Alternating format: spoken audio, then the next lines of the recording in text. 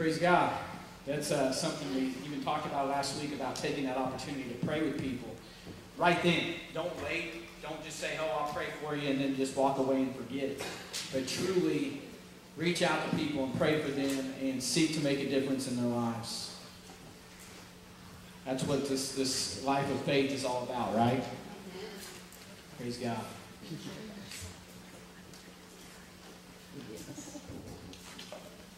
How many watched the news this week? Anybody?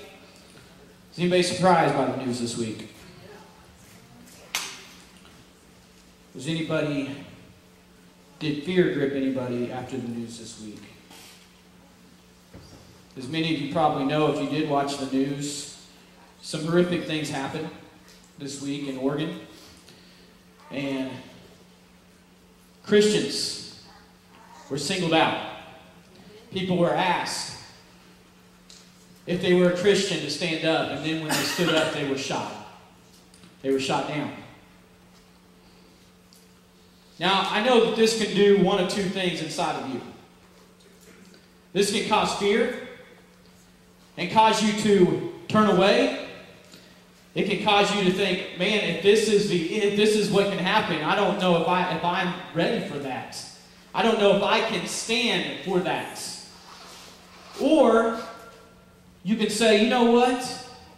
Because that happened in Oregon, I need to build my endurance. I need my endurance built up. Because right now, I ran a sprint, I'm out of breath, and I don't know if somebody came into this church building even and said, hey, if you believe in Jesus, I'm going to shoot you if I can stand up. Wow. I know we don't want to think about that, right? None of us want to think about that. I don't want to think about that. You know, I know that there's some churches out there today that have security guards right at the door, checking people. There's probably some people that have metal detectors that they have to walk through to come to church. I'm not saying that those things are wrong, but it's not going to happen here. We're not going to let fear rule our lives, right? Here's what I do know. If any of those people that stood up and said, I confess Jesus, I know where they're at today. Amen? Okay, yeah, they left this earth. Some people may say, man, yeah, but they're no longer alive. Some other people may say, yeah, they're no longer here. Hallelujah, praise God, right? I'm telling you. Hopefully we're all looking forward to the day. Some of us I know we all have those things that we say to God, and we say, oh God, just let me do this first. Or God, let me do that first. Let me see my grandchildren first. But you know, God's plan is perfect. Right? I don't always understand it. I don't get to understand it a lot of the times. But I trust Him. But I want to share with you, because I believe that this is a place where we all need to come to. And we've been talking about faith and all these things. And this week we're going to be talking about enduring faith. Okay? Enduring faith. Because faith is not something that is for the weak-minded. Right? It's not something that's for the weak of heart. This faith that we're living is going to take everything that we have. It's going to take all of us. Right? And so it's not going to be easy. But I'm telling you, it's going to be worth it. But I want to share with you how we attain endurance. How we attain endurance. And some of you may, after I get done reading, you may think, I'm not really that big a fan of endurance. I don't know if I really want that after all. But it says in James chapter 1, it says, Dear brothers and sisters, when troubles come your way, consider it an opportunity for great joy. For you know that when your faith is tested, your endurance has a chance to grow. That's good stuff right there, y'all. I'm telling you. Ain't nobody here, I know nobody here likes the test, right? Nobody here likes the test. But it says, and then verse 4, it says, so let it grow. Let it grow. Not let it go. Let it grow. For when your endurance is fully developed, you will be perfect and complete, needing nothing. You know, I believe that the people that stood up and said, I'm a Christian, their endurance completely developed that day. They're perfect and complete, needing nothing now. Woo, man. Is that good news for them? Yeah. I'd like to tell you that, you know what, things are going to get better from here. But that's why we're going to talk about endurance, because I don't believe that they are. You know, if you were watching the middle side, it said, don't pray for an easy life. Pray for strength to face a difficult one. Right? So often we pray for all our troubles to go away, all our difficulties to just stop. But that's never going to happen, is it? Why? Because we live in a fallen world. We live in a world where there are trials, where there are difficulties. But Jesus said this, in this world you will have trials and tribulation, but be of good cheer, I've overcome the world. So we don't have to walk through this life fearful. We don't have to walk through this life worried. We don't have to walk through this life depressed and down. But we walk through this life with endurance, knowing who we serve and knowing where we're going. Amen. Praise God. That wasn't even on my notes. You just got that for free today. Praise the Lord. If you have your Bibles, we're going to go back to Hebrews chapter 12. Hebrews chapter 12.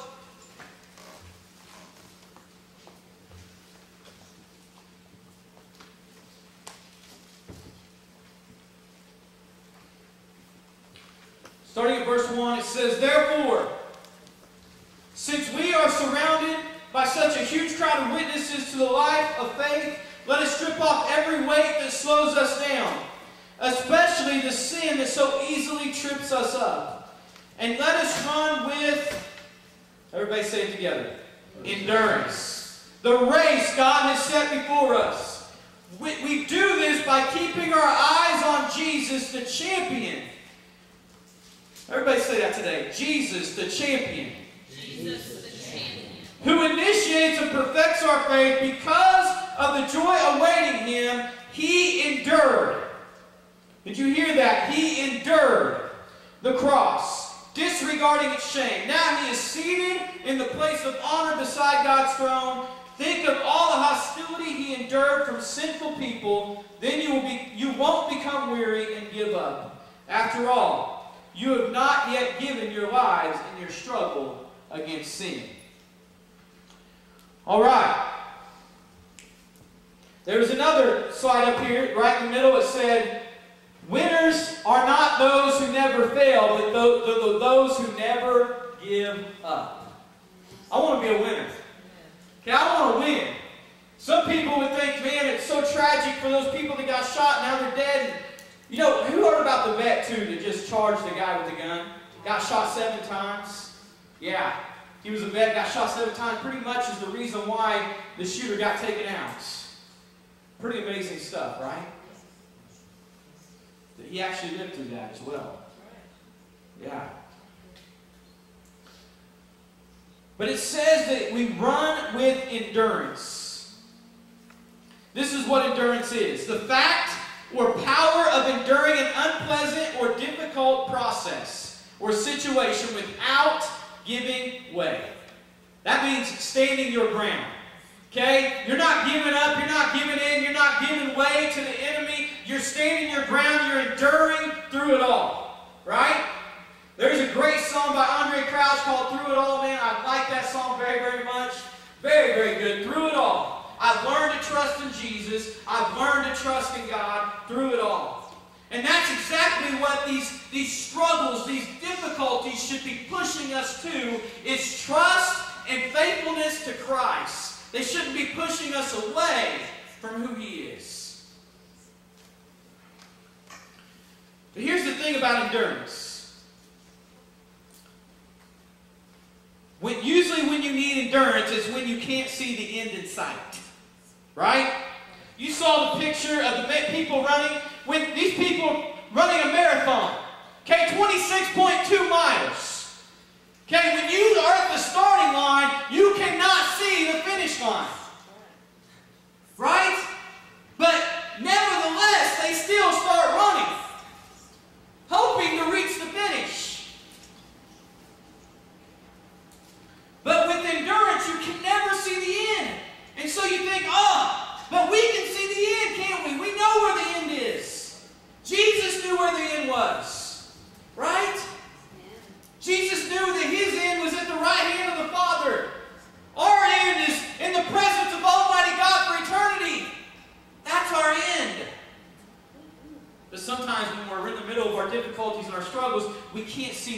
right? We forget about the end. But sometimes it's like we're in the first round of a 12-round fight. It's like, is this thing ever going to be over? Those minute rounds seem like an eternity in themselves, right? But we must not give up. I would reference my favorite movie again, but you guys know what it is. It's Rocky, and I'm telling you, it's awesome. Because it's all about endurance. It's all about sticking in there and being faithful to the very end. You see, we've all been in places in our lives where we have to settle in and do some enduring. Some have taken the challenge of enduring, and some have given up in the midst. But here I want to explain something to everybody here today. The testimony doesn't come without the test. The message doesn't come without the mess. Right? Victory never comes without a fight. All these things we must go through in order to get where we're going, to be able to attain the prize that Jesus has for us.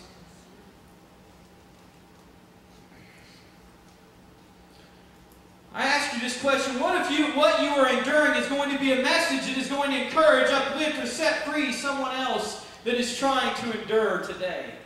Are you okay with going through some difficulty if it means that somebody else is going to be set free because of the difficulty that you went through? I have to share about my wife this morning. I love this woman. She went through some pretty horrific things in her young childhood. I know she has shared that testimony with most of you. But from the age of 9 to 14, she was sexually abused by her stepbrother. And she went through this. And really, it didn't stop at 14, the pain and the hurt and all the things that she was going through. But all the way until she was in high school, she was still carrying this stuff around. And actually, even into Bible college, she still carried this stuff around. And I got to be there the day.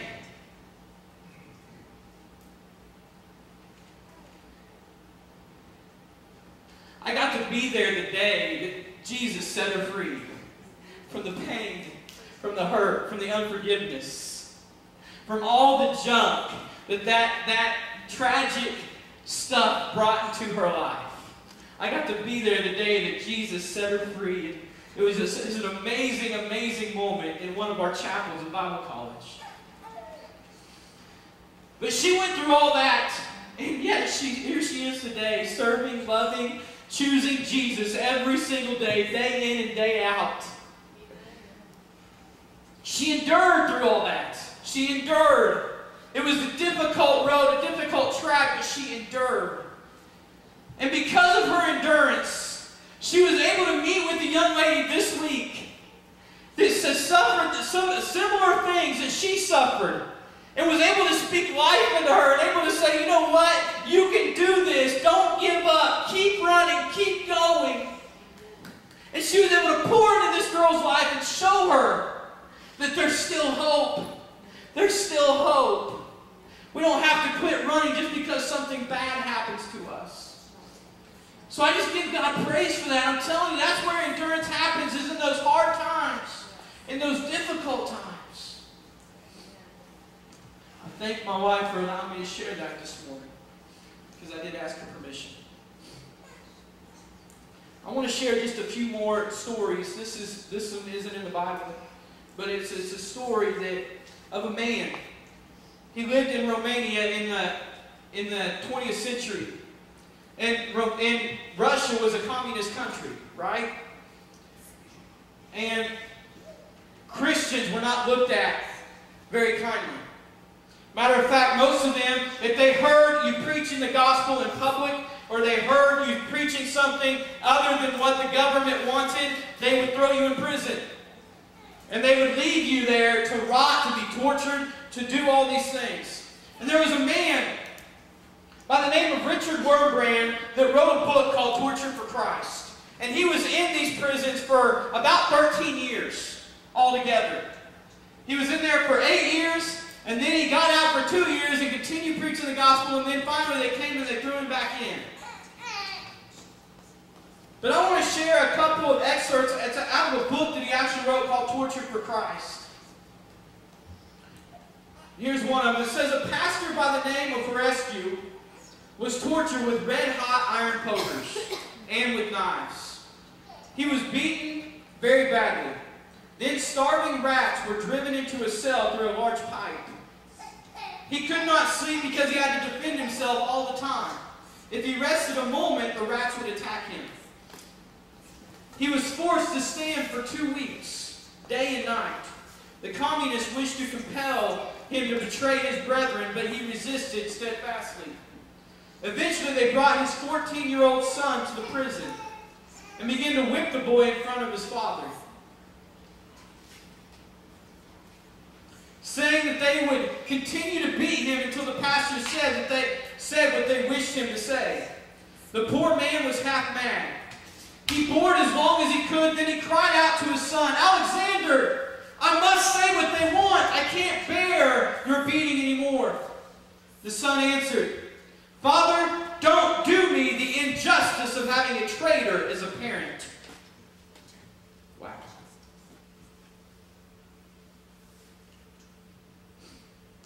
Withstand, he told his dad.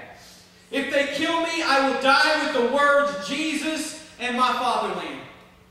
The communists, enraged, fell upon the child and beat him to death with blood spattered over the walls of the cell. He died praising God. Our dear brother Fortescue was never the same after seeing this. What? Think about this. These people, he knew, the father knew, the son knew, hey, this is not the end for me. Even at 14 years old, he was willing to endure.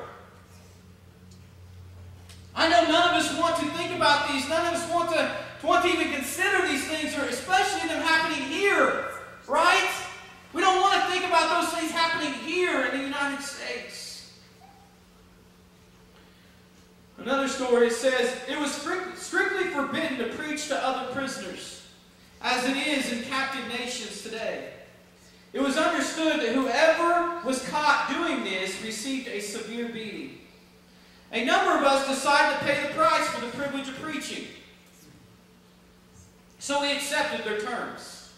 It was a deal. We preached and they beat us. We were happy preaching and they were happy beating us. So everybody was happy. It's one way to look at it, right? The following scene happened more times than I can remember. A brother was preaching to the other prisoners when the guards suddenly burst in, surprising him halfway through a phrase. They hauled him down the corridor to their beating room. After what seemed an endless beating, they brought him back and threw him, bloody and bruised, on the prison floor. Slowly, he picked up his battered body, painfully straightened his clothing, and said, Now, brethren, where did I leave off when I was interrupted? And he continued his gospel message. That's amazing, right? That's what endurance looks like, right there. It's not giving up, I love that. We traded. We just, okay, they like beating us. We like preaching the gospel. You know what? Preaching the gospel is more important to us than our own physical. Wow. Amazing. So I asked this question, what will it take for us to quit on Jesus? What will it take for us to say, Jesus, I can't do this anymore? Where is our breaking point? I hope you don't have one. I hope you have said, I'm in this for the long haul. No matter what happens, no matter what comes my way, Jesus is my Lord. Jesus is my Savior. I will not turn back. I have decided to follow Christ. The cross before me, the world behind me. No turning back, no turning back. I hope that is your prayer. I hope that is the intentions of your heart today. See, because we don't know what happens in the mix. We don't know who it's going to touch when we endure, right? You remember Stephen? He was preaching the gospel message. He was telling people about Jesus, and they stoned him to death.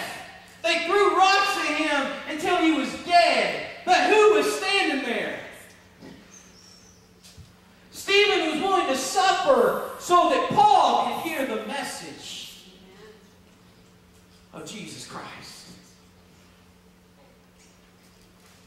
See, so many times we just think about the suffering, we think about the pain. We never think about how Jesus can use the pain, can use the suffering to touch someone else's life. You see, the thing is we've already attained. We've already received Christ. We're looking forward to eternity, right? But there's people that haven't.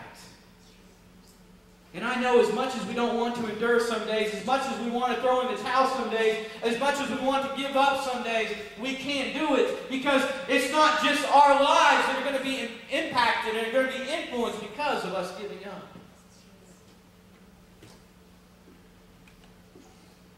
I want you to know your hardships, your difficulties are not in vain. They're not in vain. You're not doing them for no reason. You're not going through these things, these struggles for no reason. God has a plan. Noah built a boat for 120 years in the desert, right? With no water around. But he endured. With people ridiculing him, telling him, "What are you doing?" But he endured. And why? So because he endured, what happened? He saved him and his family from the flood. He probably didn't know. At the time, he's like, "I don't know what this is going to look like." He's like, "I don't need to know what it's going to look like.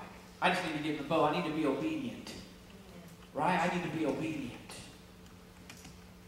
Moses walked out of Egypt with the children of Israel. But it wasn't before he had to face Pharaoh 10 times, right? He had to stand in front of him and say, "Let my people go." But he continued to do it. He continued to endure until the people of Israel were walking out of Egypt. Were walking out of bondage.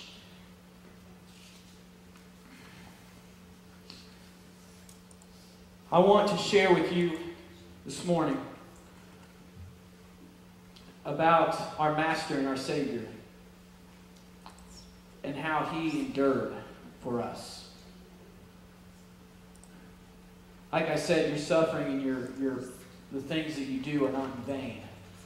There's a purpose. Some of you have testimonies that you can share with people and it speaks life into them. Lisa didn't share this testimony. Can I share that? Can I share that? She put up on the wall that she needed help with a job, with business. And God blessed her with that this week. God blessed her with that. She starts on Monday. Tomorrow, yes. And I think it was exceedingly abundantly above everything you could ask or think. Yeah, that's how God works. Okay? But she had to endure some things along that road, didn't you? Before you got to the victory, before you got to attain the job that she got. Right? But because she stayed and she was steadfast and she endured, here she is today.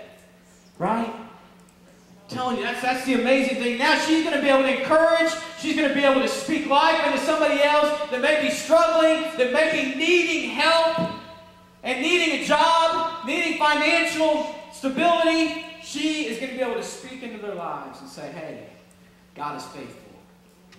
Let me share with you what God did in my life." See, that's the amazing thing, is we get to share.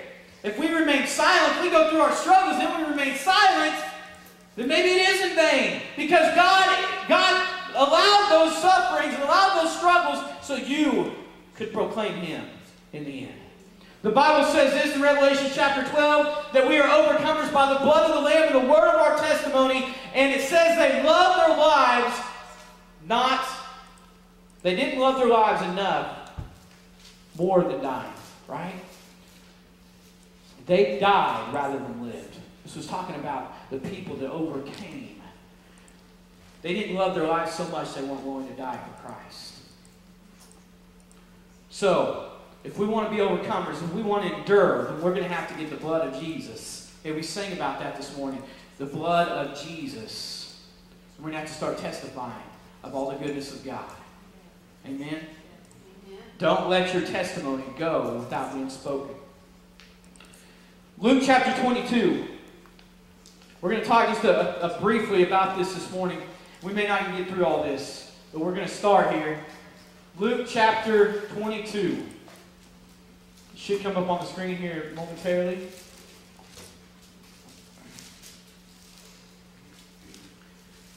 Here's Jesus. Verse 41, it says, He walked away about a stone's throw and knelt down and prayed. Father, if you are willing, please take this cup of suffering away from me. Yet I want your will to be done, not mine. Then an angel from heaven appeared and strengthened him. He prayed more fervently, and he was in such agony of spirit that his sweat fell to the ground like great drops of blood. At last he stood up again and returned to the disciples, only to find them asleep, exhausted from grief. Why are you sleeping? He asked them. Get up and pray, so that you will not give in to temptation. Get up and pray so you will not give in to temptation. Jesus prayed probably one of the hardest prayers that has ever been prayed. Right? I don't know if you've ever gone in your prayer closet and said, Lord, I really want this struggle to end, but not my will, but yours be done. And then you left your prayer closet and the struggle was still there. You're like, I was really hoping your will was something different, God. I was really hoping that this was not your will. But this was Jesus' prayer. And I know many of us don't like praying this. God, your will be done. God, let your will be done in my life. Because sometimes it doesn't mean deliverance. Sometimes it doesn't mean freedom right then. It means pain. It means suffering. And I know us as believers, especially as American Christians, we don't like to talk about suffering. We like to talk about blessing and prosperity and all this other good stuff. But the gospel is all about suffering, isn't it? Yes. Jesus put it this way. He said, if the world hated me, it's going to hate you too. But Jesus, I don't like to be hated. I don't like to be hated. I like people to look favorably upon me. But does that mean everybody's going to look favorably upon me? Nope. Not especially when I choose to stand up for the truth. Especially when I choose to voice the voice of the Lord, right? It's not always going to be pleasant. It's not always going to be a great outcome.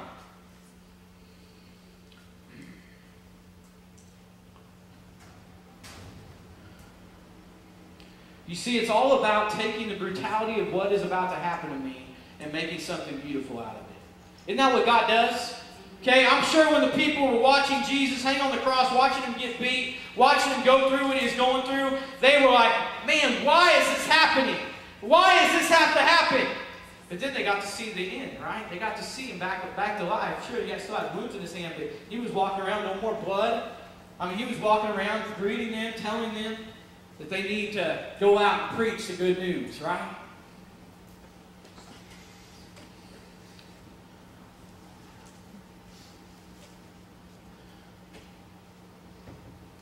You see, here's the thing about the will of God.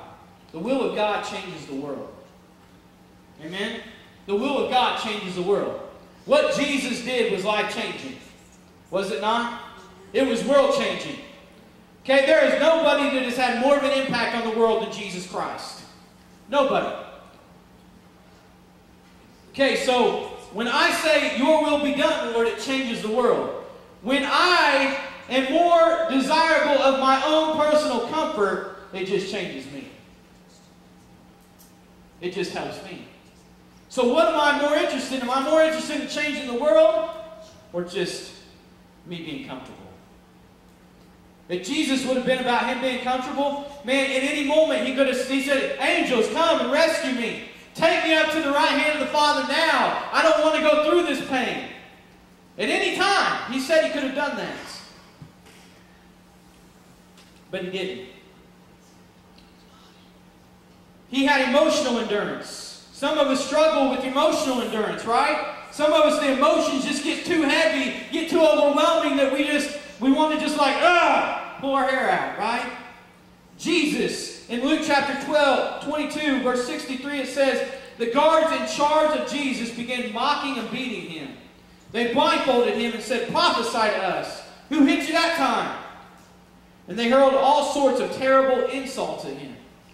Think about this. These people that were following him, I'm sure there were some followers, some of the 5,000 we fed loaves and fish to, some people that were there, and he looked at them as a pastor, as a shepherd. And now they're hurling insults at him, and now they're saying, "Oh, who is that who prophesied to us, Almighty Son of God?" And they're mocking him. I don't know about you, but if that was me, I would think, "Man, God, why? Why are you making me go through this? Why is this happening?" Right? And isn't that what we do a lot of times in the middle of that suffering? We're just like, "God, why?" We wonder why. But you see, Jesus knew this. He knew that there was a greater purpose to be fulfilled. And I think if we all, in the middle of our suffering, in the middle of our trials, in the middle of our difficulties, if we all realize there's a greater purpose to be fulfilled in our lives through those things, because God's trying to give us the endurance to stand no matter what, then I believe that we'd be able to endure more, right?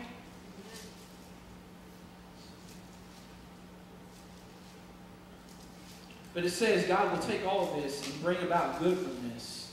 There are times when we struggle emotionally with how people treat us and what other people think of us. But we must know who we are in Christ and not be swayed by the opinion of man. Are you being swayed today?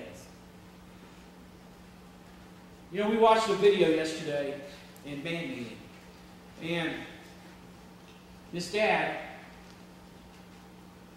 knew his son was down at the bar.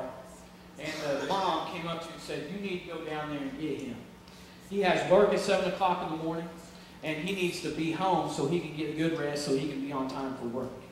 Now this guy, I want you to understand, this guy was 26 years old. Okay, really didn't need his dad coming to get him. Okay, he needed to take responsibility for who he was. But his dad gets down there, and when he gets down there, instead of enduring and doing what he knows to do, he just joins in with what his son is doing. His son was gambling when he got there, gambling on a pool game and doing that, and he just kind of jumped right in. His son handed him a beer and said, "Here, Dad." You know, I think about those things, and it's like, here's what happens. When we don't choose to endure, we compromise. When we don't choose to endure, we compromise. You see, Jesus could have compromised. I know y'all are thinking, "Well, he was the Son of God." I'm telling you, he had the same flesh, had the same amount of feelings that I have in my body. He could feel every ounce of pain that was being given to him. He could hear every word piercing his mind and his heart when those people were mocking him and ridiculing him. He could hear it all. Then it says, and then now enduring mockery. It says in Mark chapter 15, it says the soldiers took Jesus into the courtyard of the governor's headquarters and called out the entire regiment. They dressed him in a purple robe, and they wove thorn branches into a crown and put it on his head. Then they saluted him and taunted him, "Hail, King of the Jews!" And they struck him on the head with a reed stick, spit on him, and dropped to their knees in mock worship.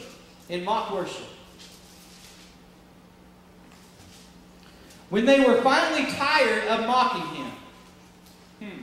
When they were finally tired of mocking him, it doesn't say when Jesus finally gave up.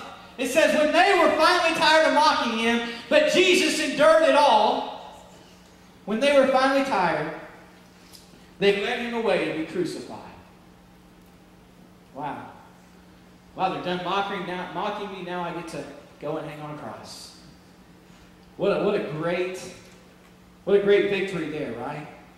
But see, this isn't about what Jesus, as much as Jesus went through, but about what it was going to do because he went through it, right?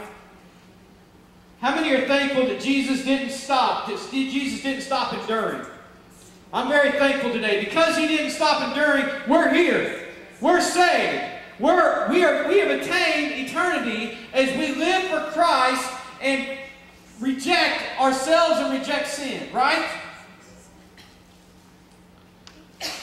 And then enduring denial. Here's Jesus standing here in front of everybody, and Barabbas is standing right next to him, and they said, "Who do you guys want us to release? We'll release one prisoner to you." And they said, "Give us Barabbas! Give us Barabbas! We want Barabbas to be set free." Well, what should I do with Jesus, the Nazarene, the King of the Jews? Crucify him! Crucify him! Crucify him! Right? All these people that were shouting, "Blessed is he who comes in the name of the Lord," now being denied. Crucify him. Crucify him. Have you ever been in a place where people once confessed their love for you and followed you and then rejected you? You ever been there? Sadly, this happens a lot in ministry. You hear people say, "I love you." You hear people say, "I'm so grateful for you." And then they reject you. They leave. They walk away. But Jesus, here's what I love about Jesus, is Jesus was not like the people that were yelling, "Crucify him." You know what Jesus did? Jesus returned love to them. Jesus did not return anger to them. Jesus did not return hate to them. He returned love to them. That's what Jesus did. That's who I want to be. That's what endurance looks like. Okay? That's what endurance looks like. When you are going through the suffering, people are yelling out, "Crucify them, kill them," and you're loving them. That's what endurance looks like. And then, of course, he went and he hung on the cross. And really, I know that all the pictures we see of Jesus, it shows him wearing a cloth over this area. But really, in history, if you'll read history, it actually shows that most people that were crucified in this way in the Roman culture, they were actually stripped completely naked. Shame. I'm talking complete shame. They wanted to shame them completely. And not only was he hanging on the cross, not only were they mocking him still as he hung on that cross, but he was also completely shamed by being completely exposed. Horrible, horrible thing. But Jesus endured every ounce of that humiliating moment. He endured it all. He endured all the way until he got every prophecy spoken. Right? I mean, come on. This is what Jesus was willing to do. So I ask you this question. Have you ever been publicly ridiculed and made fun of by everyone around you? Has it made you want to quit? Or has it made you want to love even more? Church, I want to encourage you today that when you're going through difficulties, when you're going through struggles, when you're facing harsh people, don't quit. Love. Love. This is a world that is going down the tubes fast. I'm telling you, this world is falling apart. You'll probably only hear about what happened in Oregon for about a week because it was Christians. If it was Muslims, if it was anybody else, we'd hear about it for forever. About the hate that the Christian church has for people. Right? Because this is where this country is going. No love for the church. Even though without the church, this country would fail. The government doesn't have any clue how much money they'd be spending if it wasn't for the church. Right? So I ask you this. I ask you to endure to the finish. I ask you not to quit, but I ask you to love. I ask you to love all the way to the end. Just as Jesus did when he said in John chapter 19 and verse 28, Jesus knew that his mission was now finished. And to fulfill Scripture, he said, I am thirsty. A jar of sour wine was sitting there, so they soaked a sponge in it, put it on a hyssop branch, and helped it up to his lips. When Jesus tasted it, he said, it is finished. Then he bowed his head and released his spirit. Jesus went all the way to death. Jesus went all the way to the cross. Jesus went all the way to the nails. Jesus went all the way to the beating. Jesus went all the way to the mockery. Jesus went all the way to the humiliation. He endured it all. And now he did it to leave an example for every single one of us that are still here on this earth. For us to endure to the very end. Not to give up, but to persevere. And say, Lord, I'm in this. So the question is this. How far are you willing to go? If it means death, if it means suffering, if it means ridicule. Matthew chapter 10 and verse 32 says this, if you'll confess me before man, I'll confess you before my Father in heaven.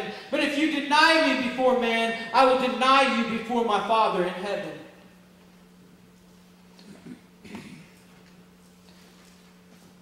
I know this has been very heavy this morning.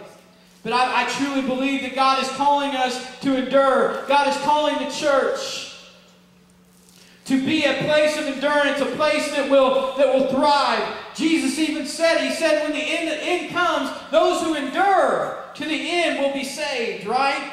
Those who endure to the end will be saved. But I want to remind you, every disciple gave their lives for the cause of Christ. If we don't think suffering is something that Christianity is supposed to have a part of, we think it's just supposed to be blessing and prosperity, then don't read the book of Acts.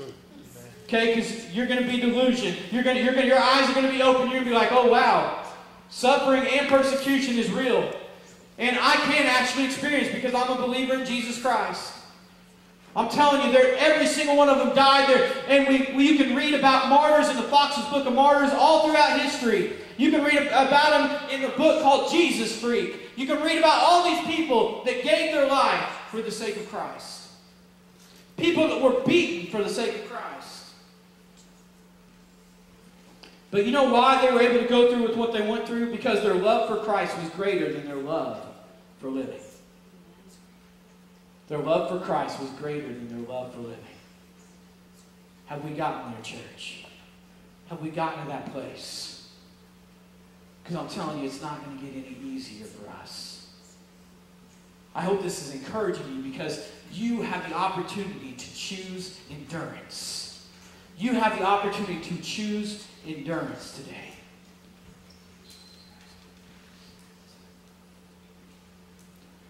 You guys have that opportunity. And we're going to make a declaration this morning. And I want this to come from deep within your heart. Because again, this is a choice only you can make. I can't make you run the race in endurance, but you know what? I want you to understand something. I want you to understand something this morning. I'm going to run right beside you. I'm going to run. I'm going to encourage you along the way. I'm going to walk with you. I'm going to grab you by the hand when you start to slow down. I'm going to grab you. I'm going to say, hey, come on, keep on. Come on, don't give up. Don't give up. You've got more in you. You've got more in you. Jesus wants to do more in you. Amen? I'm not going to let you fall. I'm not going to let you stop. I'm going to keep on. We're going to keep on prodding each other. When I look like I'm going to give up, I expect you to come alongside me and say, come on, Pastor. Come on, Pastor. Keep on going. Keep on going. Don't give up. Don't give in. We are called to endure. We're called to have faith to the final moment of our lives. Are you in? Are you in? No matter what it means, are you in? I'm telling you, Jesus. Ooh, Jesus. Jesus did it. And I believe we can do it. The worship team is going to lead us in this song. I want you to proclaim it with your heart. And I want you to really sing it like you mean it this morning. I want you to trust. and believe Jesus today? Stand with us this morning. Decided to follow Jesus. I have decided to follow Jesus. I have decided to follow Jesus. No turning back.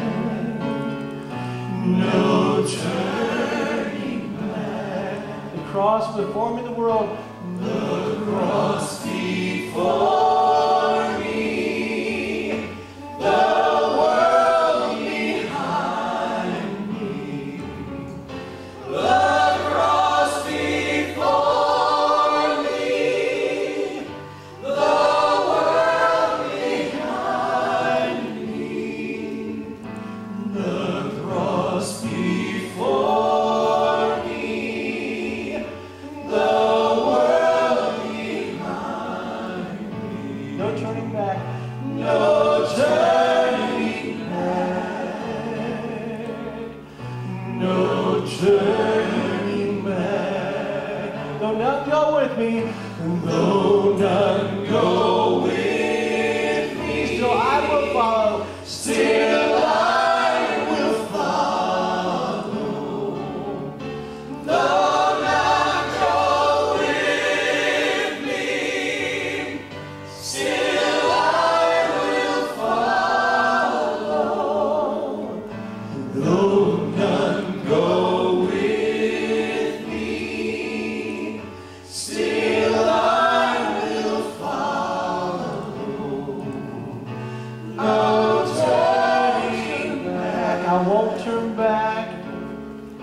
I won't turn back. I have decided. One more time. I have decided. I have decided to follow Jesus. I have decided to follow Jesus. I have decided to follow. I won't turn back. I won't turn back. I won't turn back. I won't turn back.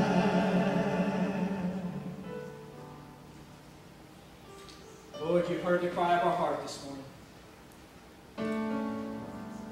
Lord, we thank you, Jesus, that you set a great example for us to endure to the very end, to fight the good fight.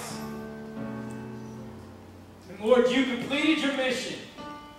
And then you gave us a mission, Lord God, to proclaim the good news of Jesus Christ. Lord, I pray, Father God, you help every single person in this church, those that are here and those that aren't here. Help us, God, to endure through suffering, through difficulty, through trials, to endure to the very end and say, Jesus, you are my Lord, you are my Savior, and I will not quit serving you. Lord, I praise you today, God. Give us the strength, Lord, to get through this life every single day. I love you and praise you for it. In Jesus' mighty name. And the church said, Amen. God bless y'all. Thank you for being in the house of the Lord. I've learned to trust in God through it all. Through it all. I've learned to depend upon His word. Through it all. Through it all.